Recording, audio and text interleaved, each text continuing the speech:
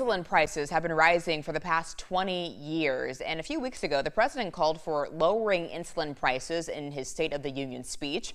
Our Griffin Wright joins us this morning with the importance of affordable insulin for Iowans. Hi, Griffin. Hi, Jody. So insulin prices can get as high as $600 a month, which is a steep cost for anyone. For people with lower incomes, they may have to decide between groceries and their essential medicine. Doctors have seen the burdensome cost of insulin drive some patients to ration the medication, which can have deadly consequences. Only a few years ago, in 2018, a man from Dubuque died after rationing his insulin. Something you may not know is that there are different types of insulin, long-acting and short-acting, and diabetic people need both. There are newer versions of insulin which are the most effective for treating diabetes, but with the out-of-control costs, people are struggling to afford their life-saving medicine. With that kind of expense, people are struggling.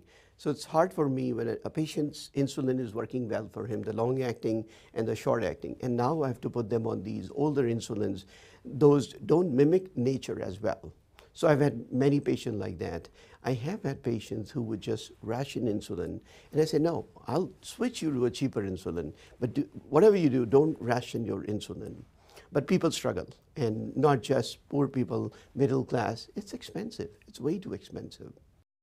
Dr. Bhargava says that the solution isn't easy. Lawmakers, drug and insurance companies all need to come together to make this non-optional medicine affordable.